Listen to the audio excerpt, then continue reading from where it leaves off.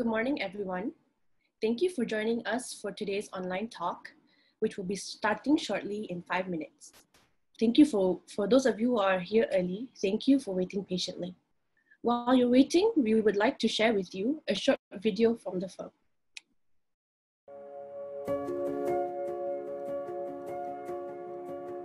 I founded the firm in September 1985 with the vision of seeking truth and justice for our clients and not just winning their cases. Over the years, the team has achieved many significant milestones. We are today recognized by the Legal 500, Asia Law Profiles, and Asian Legal Business as a recommended firm in various practice areas. While we have embraced technology to make our services efficient and responsive, we continue to grow on the bedrock of meticulous preparation and hard work, for which there is really no substitute. As legal practice becomes increasingly international, we keep ourselves ahead of the curve with our relationships with lawyers from around the world. Our firm is a founding member of the Legal Lawyers, a growing international network of law firms in 20 Asian and European countries. We believe in partnering with our clients to protect and grow their business. We achieve this by holding firm to our values of integrity and justice, while giving our best to deliver effective and efficient solutions. Instead of just legal services, we focus on developing great working relationships based on understanding and respect. The firm invests in its team and emphasizes professional development. We are keen to share our knowledge and publish our articles on our website, and we also give back with our corporate social responsibility activities. We cultivate a passion for the law and enjoy what we do. This brings out the best in us for our clients today and tomorrow.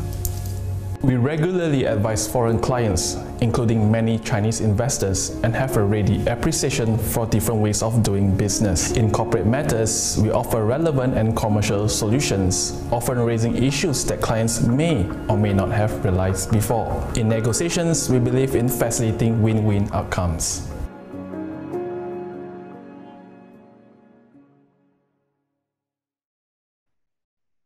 So first of all, welcome everybody, and thank you for joining us for today's online talk entitled Force Majeure and Frustration of Contract in Sale and Purchase Agreements and Transactions. My name is Ani Suhaimi. I'm an associate with Majeure and Associates, and I will be your moderator for today's session. Before we start today's talk, allow me to introduce the firm and what we do. Majeure and Associates is a mid-sized law firm that was founded in 1985 by Datuk Ma Weng Kwai. Our able team today comprises 22 lawyers and 19 support staff. Datuk Ma is a consultant with the firm following his retirement from the Court of Appeal bench in 2015. The firm continues its tradition today of working primarily with small, medium enterprises, family businesses, and individuals. We are a full-service law firm with 4 departments, namely corporate, dispute resolution, including litigation, adjudication, and arbitration, a dedicated employment team, and a department focused on servicing the needs of individuals and families. Our firm also has 5 practice areas, and these practice groups indicate some of our focus areas, which are supported by talents from both our corporate and dispute resolution teams. Today's talk is part of our MWKA online talk series. By way of background, we have been organizing monthly lunch talks at our office since 2013, some of which have been broadcasted online, live.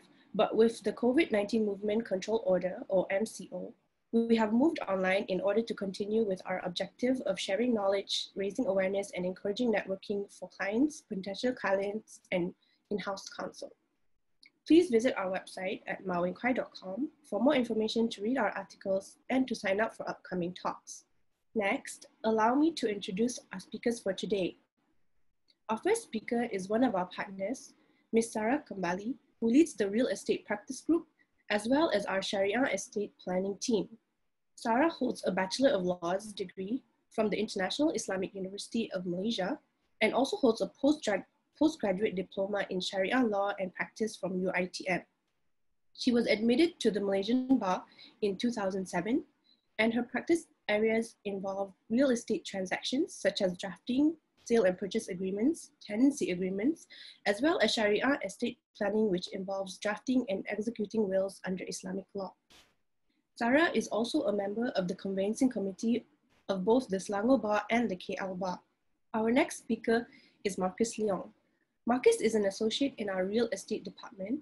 He graduated from the University of West England with a Bachelor of Laws and has also obtained a Master of Commercial Law from University Malaya since then. Marcus was called to the Malaysian Bar in 2018, and his areas of practice include preparing sale and purchase agreements, loan documentation, and transfer of property. We have a Q&A session at the end, so if you have any questions, please don't forget to post them up on Slido or in the chat, and we will address them later. You should have received a link to Slido during registration, but I will leave this slide up for a while so you can scan it before we move on. As we are all aware, the MCO was in force beginning 18th March and since then has been extended twice. Today marks the first day of the third phase of the MCO, which will last until 28th April and could possibly be extended again if conditions don't improve. Now, we all know that everyone has been affected by the MCO in one way or another, and those involved in the sale and purchase of property are no exception. Since there are strict timelines which must be followed during the process of purchasing and selling property, it begs the question of whether the MCO has an impact on the process, and if so, whether it is for the better or for worse. So this is an aspect that we will look into today, as well as the following top points: the meaning of force majeure and frustration of contract, parties affected by the current movement order, time is of the essence, will time be extended, and application in case laws. With all that said, I now invite our first speaker to begin with what is force majeure. Over to you, Sarah. Hi, good morning, everybody. I hope all of you have had your breakfast. It's the first day of the second extension, third phase of MCO, Movement Control Order. And I'm sure most of us are really either tired, bored, having cabin fever. Yeah, I am even taking up a virtual background so that it feels like office right now. So I am now going to be giving a talk on the effect of the sale and purchase agreement during MCO, in particular, the two things that we might be looking into, which is force majeure and also the doctrine of frustration of contract. All right. So without further ado, let me just share with you the slide. All right. What is force majeure and what is frustration of contract? As you know, and as my colleague has mentioned, MCO, Malaysian Movement Control Order, has started 18th of March and is still going on until the end of 28th of April. It's almost a month, and it has resulted a lot of impact.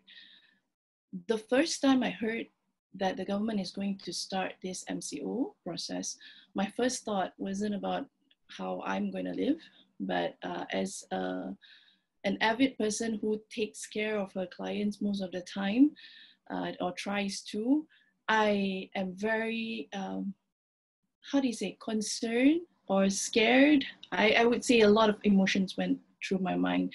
What's going to happen? So the government has given us 1 day to prepare. So as soon as we got in office, before the MCO started, me and my team, we had looked over all the files. I can't imagine the ones with a lot of files, from just starting to maybe redemption stage, maybe even vacant possession or releasing balance purchase price, waiting for developer to get notice of assignment. All those things, stamping at the land office, at the stamping office, and presenting registration at the land office, all those are the process that will be halted due to the MCO. So what would happen to all these files? So we had actually moved and all the files and tried to segregate which one needs more attention, thinking that MCO will last 14 days. So it didn't last 14 days, as everyone knows. It lasted for at least now it's the third installment. So let's go to force majeure. Force majeure, funnily enough, ironically, is a clause that lawyers will call it boilerplate clauses, whereby it is something that not everybody look into it really deeply, because we're thinking, all right, it's force majeure. Most of us, if you're lawyers who are attending this talk, thank you very much, but you will be thinking, force majeure, yeah, act of God. That will be the very famous line. For those who are not lawyers or maybe just wanting to learn about this is what we learn. Force majeure is act of God, situations where cannot be helped. So what and how does a force majeure work? So a force majeure, if you look into the slide that we've prepared, force majeure event refers to an occurrence or an event or circumstance which is outside the reasonable control of a party and or could not have been foreseen at the time the contract was entered into, which prevents the party from performing its obligation under a contract. Okay, the English common law, which we follow, has no general concept of force majeure, save for the doctrine of frustration. So both we will discuss today. So how does a force majeure clause be effective? So an effective force majeure clause contains two main components. One is that the force majeure event. Two is that consequence of the occurrence, means that what happens after that force majeure happened. All right. So I've taken the liberty to take one of our own force majeure clauses with a bit of here and there tweaks. So this is basically what it looks like. First, the description on what amounts to a force majeure event. In the event that the property or part thereof, remember, it's referring to the property, okay, is prior to the date of the delivery of vacant possession damaged or destroyed by fire, lightning, tempest, flood, riot, civil commotions, earthquake, malicious act, strike, or such other causes not due to the fault of the vendor, fair wear and tear accepted. So this is force majeure events. But if all of you look into your force majeure clauses, anyone who has a sale and purchase agreement right now, or any reference online, Google up, just look into the force majeure clause that you have right now. It specifically mentions about the property, so the being of the property. In Malaysia, there's no possible of earthquake, but if it happens, this is a force majeure event. So it must be covered in this clause. But in COVID-19 and the MCO situation right now that we're facing, we have no idea that this would be one of the reasons why SMP cannot be processed, or any kind of contract can be processed. Yeah, because we never thought that this could happen. We had never had this situation in our minds. Okay, so these are, just keep in mind, this is the force majeure events. And usually, more often than not, your SMP will have the ones that relating to the property. All right, so now the consequences of the occurrence of a force majeure event. The purchaser shall be entitled to terminate this agreement by notice in writing to the vendor to that effect, and upon such termination, vendor shall immediately refund the purchaser all the monies paid, okay, within 14 days. Okay, this is the effect. Okay, you guys can read that, yeah? So the effect is towards the property that has gone through a force majeure event. So the purchaser is entitled, has of right to terminate this agreement. And usually it says terminate, Yeah, it doesn't say that time will be stopped until the property is reconstructed. If it was a earthquake, for example, yeah, it didn't say that. It doesn't say that because wait until the strike ends. If it was a strike in front of the property, then we proceed with the sale and purchase agreement. It doesn't say that. It says terminate. But again, force majeure clauses varies from each sale and purchase agreement to another sale and purchase agreement for sub-sale matters. So this force majeure clause could be different. Some other people might have, other than terminate, other kinds of consequences. Yeah. So when you terminate, it's back to status quo. No one's at fault, not the purchaser, not the vendor. So in this case, since it's back to status quo, all payments made, return back to the purchaser, all the payments made. All right. Even if it has been paid to RPGT, for example, it's within that 60 days and it's already been paid, then the purchaser has the right to get back the money from the RPGT department. You have to write in, you have to say this is terminated because of force majeure, right? If the vendor themselves cannot return back all this money, then there will be an 8% interest on the money not returned. Okay. Other than that, the documents that has been provided to the vendor, by the vendor to the purchaser or the purchaser's financier should be returned back to the vendor. Then everything goes back to status quo. So this is force majeure. And it must be said in the sale and purchase agreement.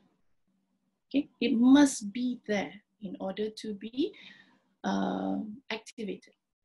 All right. So it is mentioned in RHB Capital Berhad against Carta Bintang. Okay, you can have a look at the case. So in this case, it says force majeure clauses are clauses generally intended to include risks beyond the reasonable contract of a party. In essence, it frees both parties from liability or obligation when an event such as war, riot, or act of God such as earthquake takes place.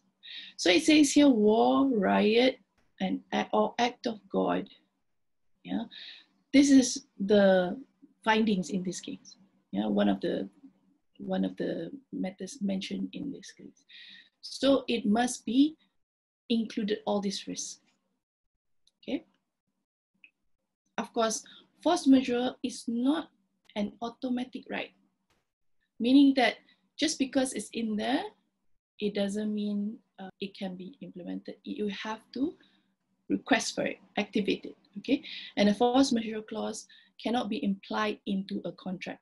So it's not automatic and it cannot be implied, okay? Cannot be implied here means if it's not there in the clause 1, 2, 3, 4, 5 in all the sale and purchase agreement terms, if it's not there, means you can't get force majeure.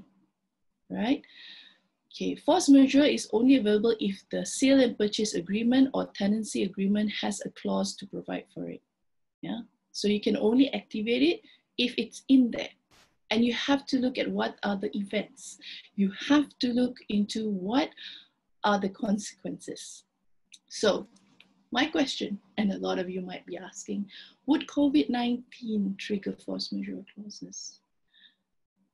My answer, my personal answer, or by looking everybody's answer extensively, it all depends on the wording of the clause. As I've said before, it checks on the events that happen. Yeah, the event that happened. So in most force majeure clause, you have a look back. Usually it's on properties. The effect of the property being damaged or inability to actually go to the property, those are the force majeure clauses usually. Yeah? And what happens? It doesn't say time is stopped. It says termination. Okay, so if the wording of the clause covers COVID-19, which mostly no, or an MCO situation, anything of a similar, where maybe it by chance it says like if there's any ruling of law or government intervention in stopping property, like right now, most of us lawyers for conveyancing and real estate practices are not able to complete their tasks because most of the stakeholders of the real estate transactions, government bodies, are not essential service. Even with the third installation here for the MCO, they're not listed. Land office is not listed. I know stamping office is, but there's restriction to lawyers to use stamp office. And even if, let's just say, you can do stamps online for all those lawyers who does have e-stamps, stamps online, yeah? For those who are doing stamps online and baru nak adjudicate, just about to do the adjudication for the property, the stakeholders are not working. The valuer, or rather JPPH, Jabatan Penilaian, the government valuer, is not working. They cannot be giving you a notice anytime soon. Yeah? So this doesn't help. The situation is unable to perform. But is it enough to trigger force majeure? You have to look into the clause. All right? And the burden of proof will be on the party who is relying on the clause. Okay? It could be the purchaser, it could be the vendor, either one of them. Okay, now we've looked into what is force majeure. Now allow me to go through what is frustration of contract. As for those who have questions, there is Slido. You need to go to www.slido.com and key in the number 60023, if I'm not mistaken. Yeah, key in the number and put your questions there. It is best that you put your questions there because at the end of the talk, we will address them. We will try to address everyone's questions. For those who put it in the chat, we will try and capture them and put them in Slido, but you would need to make sure that your own questions come into the Slido. Yeah? All right, back to the talk. What is frustration of contract? So the doctrine of frustration of contract is in our Contracts Act 1950, which it says a contract to do an act which after the contract is made becomes impossible. This is frustration, okay? It becomes impossible, or by reason of some event which the promiser could not prevent becomes unlawful, and it becomes void when the act becomes impossible or unlawful. This is in 57 subsection 2, yeah, of the Contracts Act. Two main instances in there for the frustration is impossible to perform, okay, unlawful to perform, and if those are done, then it is frustrated because it becomes void. That's the frustration of contract. In this case, Guan Ai Mo, KL Sdn Bhd against Selangor Properties Berhad. Yeah. The three elements that was mentioned here is the event which frustrated the contract. No provisions has been made in the contract. Okay, they are trying to show the elements of frustration in this case. Okay, so the three elements here is that the event which frustrated the contract, yeah, and not responsibility for either party. Okay, an event which is said to discharge must be radically different from that which was undertaken by the contract. Okay. In Guan Ai Mo, it's actually a situation where it was a hire purchase situation. This is a court of appeal case, and it's a hire purchase situation. The car was compounded or taken by the government, right? Just because it was not paid, the levy was not paid, right? So now they are trying to say it's frustration. Without the car means there's no way of transferring the title. So cannot proceed, cannot pay the loan, right? That's what they're trying to say. The frustration is that there's no car. However, in the contract itself, you have to look. That hire purchase contract did mention that the tax levy needs to be paid. Yeah. So if the tax levy is not paid, it will be confiscated. And if it's confiscated, then the situation is already there. So basically, frustration is where a situation, just like force majeure, a situation that is not in the contract. Force majeure, you mention everything in the contract, you must be there. But frustration is outside the contract. So when it's outside the contract, it's not thought of, and it's frustrating the contract. There's no provisions for it. Okay, self-induced frustration is also ineffective in the sense that it's not frustration when you could have remedied it. All right. So in this situation, in Guan Ekmo's case, it was actually something that could have been remedied by paying the levy. The frustration of the car being taken away is a self-induced frustration. Okay, let's just say both of that is not there, means that it is all right lah.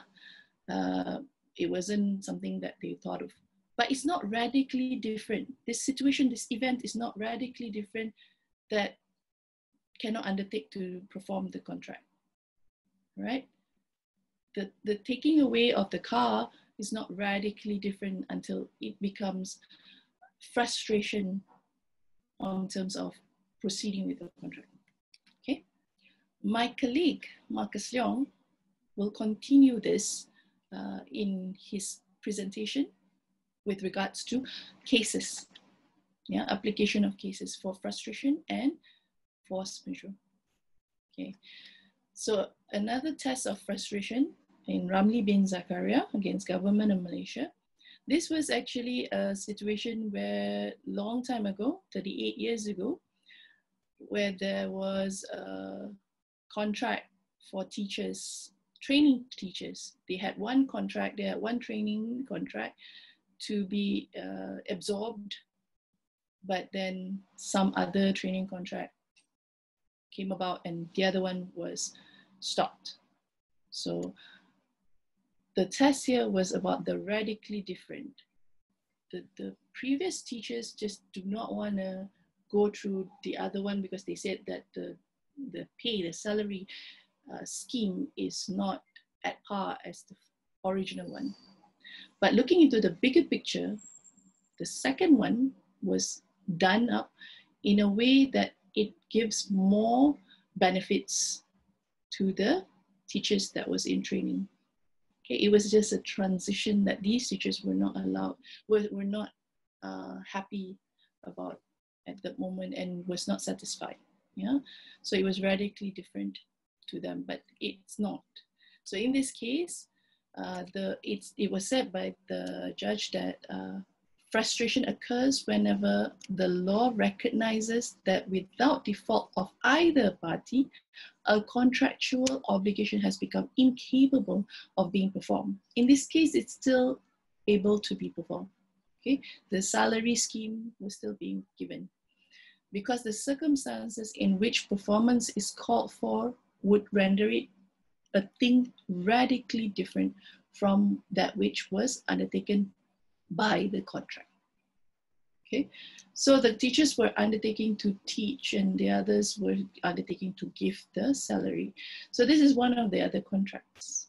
All right, so we shall move on.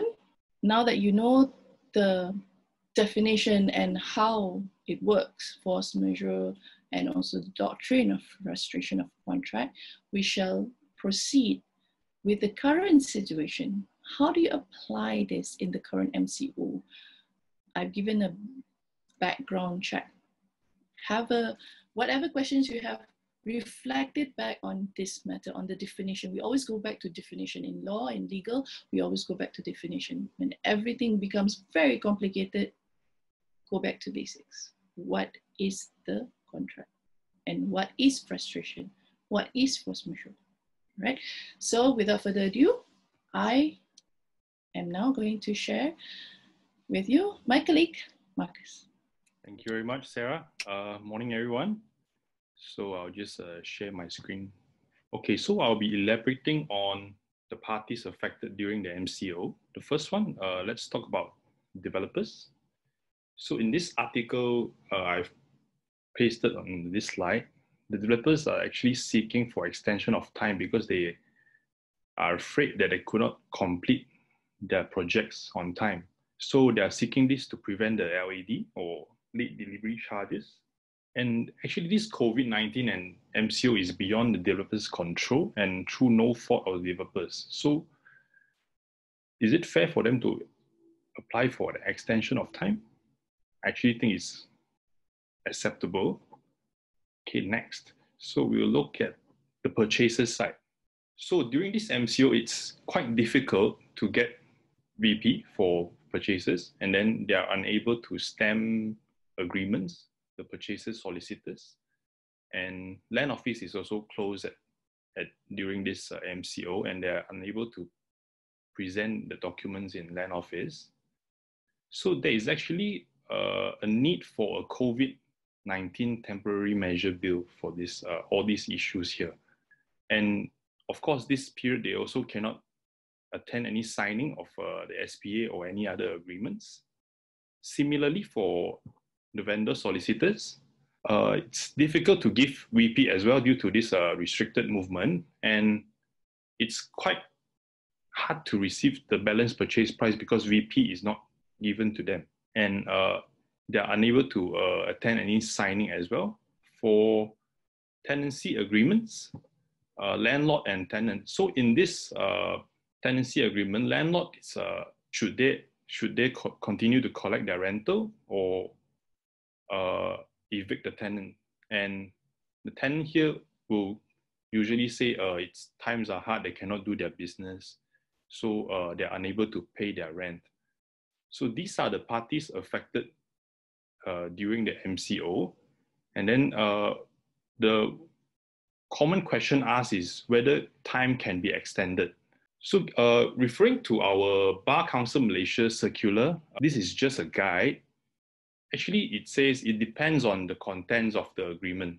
So in the event there's a force majeure clause that covers government action, parties may not be liable or they can get that extension of time. And if there is no such clause or the clause does not cover COVID-19 or government action of this MCO, totally up to the parties to resolve or negotiate. Okay, so now we look at a few examples in case laws. So in this case of Intan Payung Sdn Bhd in 2004, it was held that the burden of proof will be on the party who is relying on the clause to be excused from his obligations of the contract. So for example, if one party wants to rely on the clause in the contract, he must prove that it is impossible to carry out his obligations of the contract. And in the case of Muhammad Rahidin, the courts have refused to imply force majeure clauses into the contract where the contract is silent on the same. So this was mentioned just now by Sarah, that force majeure clauses are not automatic and cannot be implied into a contract. So we look at frustration cases now. So these cases here are instances of frustration. They have something in common, which is it is impossible to perform their part of the contract. So for the first one, the case of Ho Wing Leong, it is the inability of a promisor to obtain license. So in this case, this tenant rented a property to carry out his karaoke business. But then this property is under a housing condition in which they need to convert it into a business type of property. But then in this case, they have failed to convert the property, and then so there's an inability to obtain a license. So it is impossible to carry out the agreement anymore because he cannot carry out his business. So in this Standard Chartered Bank, Kuala Lumpur Landmark Sdn Bhd, it is a grant of an injunction. So the plaintiff and the defendant, they have entered into a redemption agreement. So the D has promised to pay plaintiff a sum, but then one day a third party has entered an injunction to restrain them from completing this redemption agreement. So they cannot carry out what was agreed in that redemption agreement, and so it is frustrated. Last one, seizure of compulsory acquisition by the government. Actually, in this case, public finance Berhad, what they seize is actually a car. A car hire purchase agreement. So between the respondent and the appellant, so this car was seized by the government, the customs. So in the end, the contract is impossible to perform because the car was not, the car was seized by the government. So the agreement, hire purchase agreement cannot take on any further. So it was frustrated. Okay, so we look at cases where there is no frustration. There is no frustration where the act becomes difficult to perform. So in this case of Pacific Forest Industries Sdn Bhd, the court held that when the task becomes difficult to perform, there is no frustration because it is still possible to be performed. And then in big industrial gas Sdn Bhd, where there was a self-induced frustration, in that case, the party refused to carry out what was still, he has refused to carry out the options available and has tried to say that it's frustration, but then is it actually a self-induced frustration, and therefore self-induced frustration is no frustration. And in this case, Sentoh Raya Sdn Bhd is actually a financial crisis which makes make it more burdensome for the party to pay all these LAD to purchases. It's a developer which has failed to deliver the properties on time, and then they need to pay them, the purchasers, some of late delivery charges. So in this case, because there's a financial crisis, it is not enough to amount to frustration. So similarly to our situation right now, where tenants have said that they are tied and then they are unable to pay rent, this is actually not enough to amount to frustration. Financial crisis or financial constraints are not enough to amount to frustration. So it is always the best to negotiate with the other party, for example, your landlord, and see whether is there anything you can ask for extension of time on paying the rent. Okay, lastly, this one is an English case, Davis Contractor against Fairham UDC. So in this case, the contractors have promised to finish this construction in 8 months. But then due to a shortage of labor and materials, they've took a longer time to complete the construction.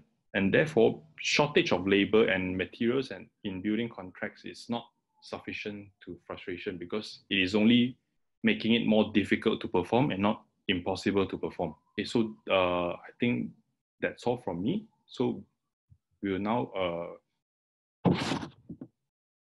move forward to the Q&A session. Okay, thank you, Marcus and Sarah. We've come to the question and answer session. So you can see all the questions on Slido in your screen now. Marcus and Sarah, you can take over. Which questions you would like to answer? All right, if you don't mind, I can take the first question first. All right, will the time of delivery vacant possession to be extended due to this MCO, as many construction being delayed? Well, this is a very unprecedented times that we live in. Never had we have a situation where all of the stakeholders for real estate is not working, or rather not an essential service, so we cannot proceed and move forward. Even the developers are ordered to stop work. Everyone is stopped working and staying at home. So there's no hard and fast rule at this moment. In other words, the situation is that we do not have a COVID-19 act for construction or sale and purchase agreement, all this situation, unlike our neighboring country at the moment. So we are hoping that with a proper act, we will be able to answer this question. My best way to answer this question is to proceed and also negotiate with your purchasers. Because for me, myself, I also have, personally, I have one that the developer had sent out the letter to say that they are not able to deliver vacant possession. So in this situation, I think it's best that you send out those emails, you send out those, I would say, documents, that if in the event that this doesn't pan out to a proper negotiation or a successful negotiation, then you would have to have all this documented that you have tried. At least we do not know what's the yardstick. We do not know. That it's very unprecedented right now. Yeah, I hope that answers the question. I know it doesn't answer fully, but I hope that answers the question. Okay, next question. So I'll take on the second question, Sarah. Thank you very much. So can tenant claim a force majeure due to the MCO, even though still residing in the condo under a residential tenancy with a force majeure clause? All right, so since you are still residing in the condo, I don't see what's the reason of claiming a force majeure. Maybe you want to delay your rental. If it is clearly stated in the agreement that you can delay rental due to this MCO, then yes, you can talk to your landlord to ask for an extension of time to pay the rental. Other than that, if it is not covered in the agreement, then it is also the best to negotiate this with your landlord. All right. Okay, for commercial and business tenancy, can tenant claim force majeure by suspending payment of service charges due to MCO that has badly affected the tenant's business? It's also depends on what was stated in the agreement, the tenancy agreement.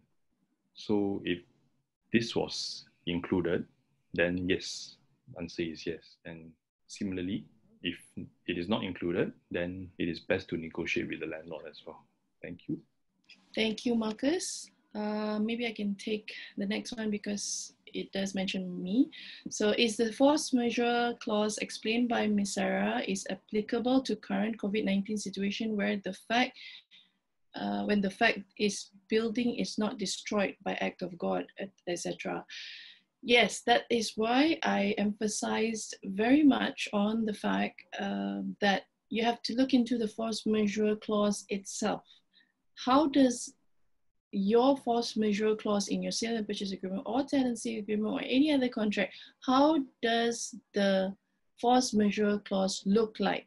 What kind of extension of damages of the property or situations or event of that force majeure? You got it right when it says it's not destroyed by act of God. Right now, COVID-19 is not destroying any property. So how do we get force majeure clauses out there to be a situation where we can claim for? So you have to look into it. If you can't have it, means the next way is doctrine of frustration. You can try and look into that. So if you cannot activate force majeure clause because it talks about property, it talks about the situation or event that doesn't show or is not similarly to what is going on right now, you have to look into doctrine of frustration and look into those things that we have mentioned earlier. What is doctrine of frustration? What is the elements that must be proven? Yeah, okay, thank you very much. Next question I want to take, hand over VP few days before MCO. Shall the developer charge the purchaser miscellaneous maintenance, sinking fund and what so not from VP date or charge after MCO? Okay, there is one, was it Sentul Raya, if I'm not mistaken, yes, that I read just now, Sentul Raya, right? So in this Sentul Raya case, if you guys look into it again, basically, they look into the probability of what is the LAD amount and how much is the maintenance and sinking fund. If it's able to be set off, then you can set it off and, you know, means that the maintenance and sinking fund continues. Yeah, but having said that, I am pretty sure the developers out there also could not deliver the VP. You guys also do not want to have the LED, because even though you have that notice, okay, deem blah, blah, blah, but there are cases whereby they take the LED up to the day the actual vacant possession. There are cases. So it really depends on how the court will rule and how strong your case is. Of course, with COVID-19, I think amicably both parties should look into each other. We are not in this alone. All of us is at home. All of us are staying at home, unless you're a frontliner. And all of us is suffering. So please, be kinder, and both parties, either your developer or the purchaser, think of that. Think of, okay, the developer do not want LED, and I do not want sinking fund and service charge to be paid because of this COVID-19. Find a middle ground, okay? All right, next, Marcus, maybe? Okay, if the SP, how about payment paid to property agent? Okay, so this payment paid to property agent, I think if the agent is helping you to look for a house or maybe sell your house, the agent could still, I think, could still carry out his or her duties during this MCO by looking for a buyer or maybe getting a house for you. So I think highly likely it's not refundable, the payment paid to the property agent. Or if all this cannot be done right now, the property agent should carry out after the MCO is lifted. Thank you, Marcus. I think we have time for 2 more questions. Thank you, Anis. And I see there's about like 20 over questions. Yeah. There's a lot of questions in here. I'm very grateful that you guys have all the questions here. I will try and have a look into it. Okay, there's one question that I saw down there, whether the standard Schedule H does not seem to contain both force majeure nor frustration clause. Is this correct? How shall we go about it then for reference? Okay, you're right, Schedule G and Schedule H does not mention about force majeure because it's a statutory sale and purchase agreement. Don't call it standard, it's not standard, it's statutory sale and purchase agreements. So because of this, it doesn't even fall under the Contracts Act. So it's not going through the force majeure or the frustration clauses. However, for this to be like the developers, for instance, most of you are doing residential sale and purchase agreement, which will be under HDA, which Schedule G and Schedule H. My best bet is that you negotiate. The key term right now that I would like to put out there is that we have a lot of negotiation to do after this MCO. Whether it's the lawyers to be the negotiator for the clients, or the developer themselves, or the purchaser and vendors to negotiate among themselves. After this MCO, we are going to go through a lot of changes, a lot of effects for MCO. So the Schedule G and Schedule H, no matter what, it does not fall under the Contracts Act because it's a contract on its own. It has its specific clauses and it doesn't have force majeure. So my best bet, negotiation. You guys have to negotiate how to go about it. Yeah, I even have, just for information, I have cases where possibility of the deadline for POS. For those who do not know, POS, the proclamation of sale. Yes, proclamation of sale is those that are an auction cases by court or by land office. So these POS are due in May. What do? It's a very uncharted territory. So my best bet is you speak to the bank that actually did the lelong, did the auction, and try to negotiate with them, do a private treaty, because time cannot be extended. Under the National Land Code, time can't be extended for auction cases. Yeah, all right. So Marcus, your turn. Maybe you take one question. All right, I'll take the first one. Is the force majeure can only be applied to MCO periods, or can the tenant extend to the periods before and after the MCO, starting February 20th.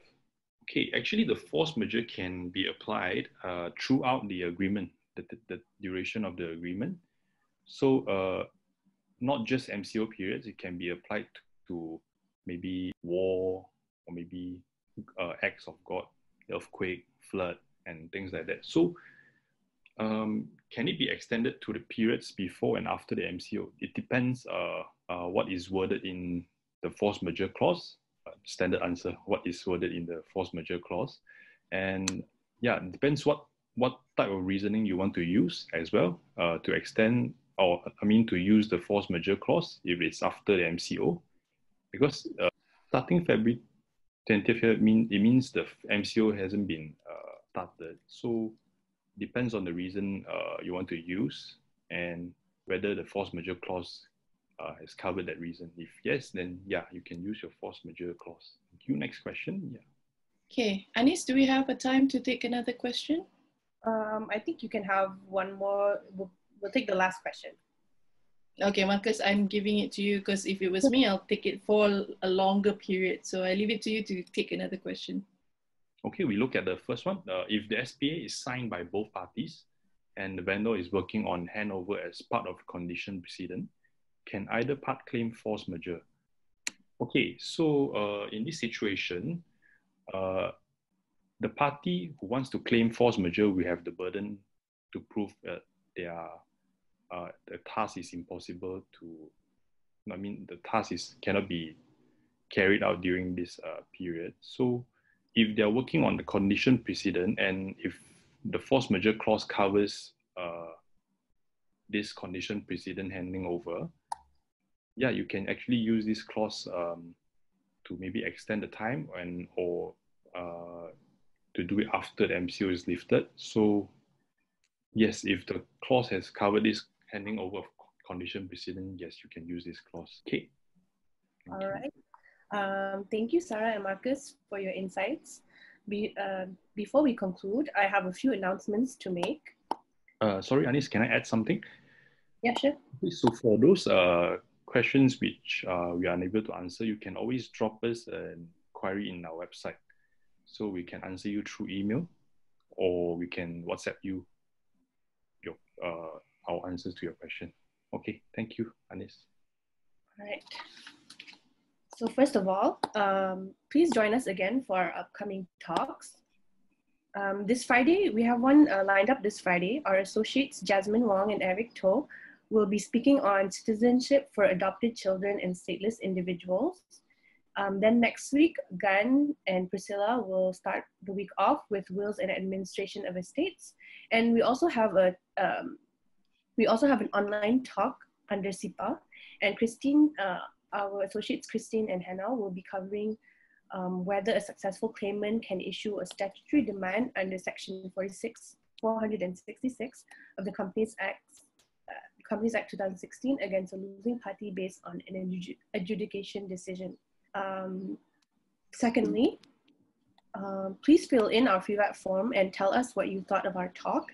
The link to the form has been posted in the chat, and you can also scan the code from this slide. We appreciate your comments so that we can continue to improve our services for you in the future. So I'll leave this up for a while for you to scan.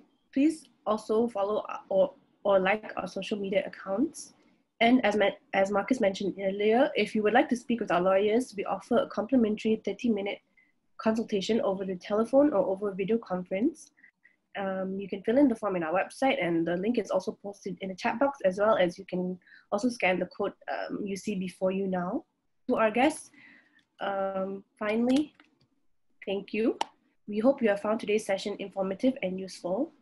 Thank you, everyone. Take care of yourself and your loved ones. Stay home, stay safe, and we hope to see you at our next talk.